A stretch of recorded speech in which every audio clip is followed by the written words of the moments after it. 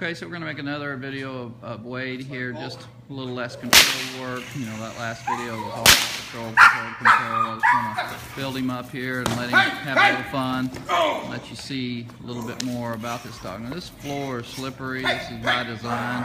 This allows us to work with these young dogs without any risk of them getting hurt. You try this workout on the grass and you're going to see a dog coming in at 28 miles an hour hitting a 270-pound man. It's not real good for their health. In here, he can slip and slide and not get injured.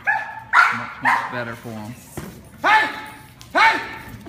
So you don't see that super speed, but trust me, it's in there. This is sort of like resistance training. Once we take the resistance bands off, this dog's going to come flying into the bad guy. Okay? Outside on the grass, he is a speed demon. Two ways about it.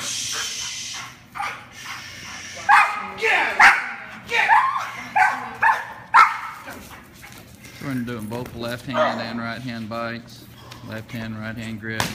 We've done suit work, muzzle work. This dog is well prepared for the future of a personal protection dog. And not to mention the fact that he's happy, sweet, calm, and obedient. All right, a little more information about Wade.